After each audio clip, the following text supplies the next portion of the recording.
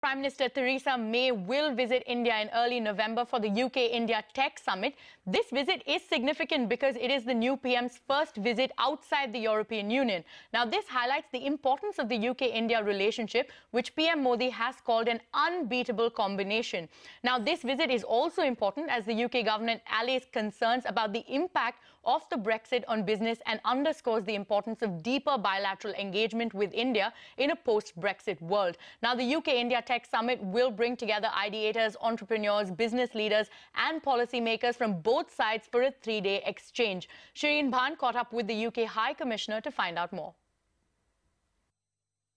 I was in London in November last year when Prime Minister Modi visited the UK and talked about this unbeatable combination and talked about how these two countries come together to create a leading global partnership. From where we stand today, what sort of progress has been made on that aspiration? Well, it was a really ambitious agenda and we're working to it. That's the framework in which we're operating. I think we all recognise that we've still got a lot to do on it. It was a big checklist of things to do, a lot of homework. So we're working through that. So this forthcoming visit of the new Prime Minister is a really important moment in that journey. It is a journey and we're going through various phases. So we're going through the next phase. She's coming. It's the first bilateral visit she's doing outside the EU countries. That sends a really important signal to India, the importance we attach to that relationship and to making further progress on those objectives that we agreed a year ago.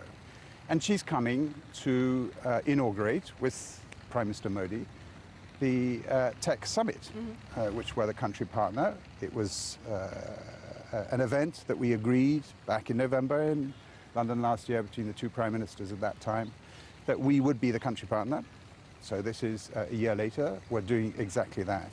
And it's a really important message that she's sending at the same time. She's coming with a group of small and medium-sized companies from the whole of the UK, very carefully from the whole of the UK, joining already a very large number of companies, British companies, who will be here for the Tech Summit, and looking at, those things that are really important to India, the technology, the innovation, the design, education, you name it, the advanced manufacturing, robotics. There's a whole bunch of really, really important issues as India looks to develop its economy. So that's what we're bringing here and, as it were, laying out and explaining very vividly what the collaboration that we're talking about should be. In terms of business confidence, one of the factors that's playing out is what happens post-Brexit. And this is going to be a long-drawn process of negotiating your way out of the EU.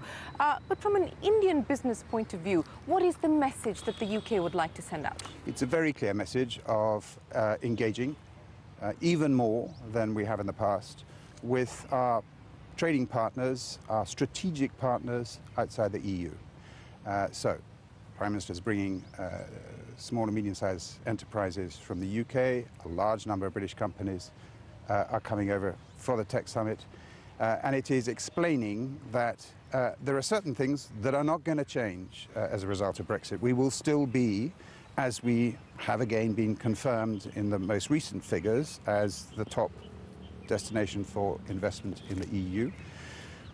Why? Because there's a whole bunch of companies who want to invest in the UK because they have confidence in the judicial structure and in the laws that we apply in the regulatory context, low taxation, skilled workforce, right time zone, right language, all sorts of things that go in our favour. Those are going to apply.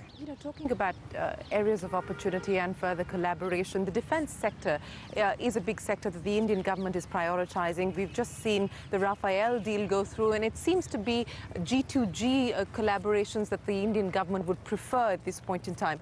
How are you reading the defence story and the opportunities that it throws up for the UK? I think there's something really important and interesting for Britain specifically to do when it looks at this one.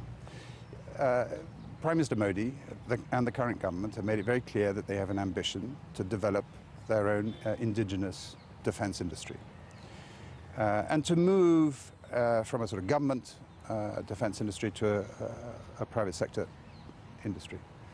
The only partner, the only ally of India who has done that transition is the United Kingdom. We've done exactly that transition successfully, and we have a very successful private sector defense industry across a very broad spectrum.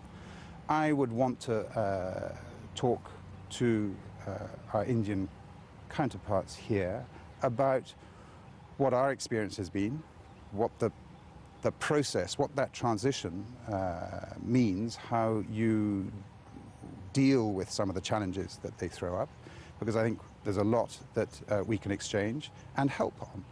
So I take a pretty strategic long-term view of that one, which is you are going through a process which takes some years, it will take some years to develop that capacity. I think we're a key partner, and we need to demonstrate where the areas of collaboration should be and what we can, go back to this word I use, relevance, why we are both relevant to each other. This is you know, it's not inconceivable that we will develop into the point where we are collaborating on the manufacture here of stuff not just for use in India, but for export out of India elsewhere.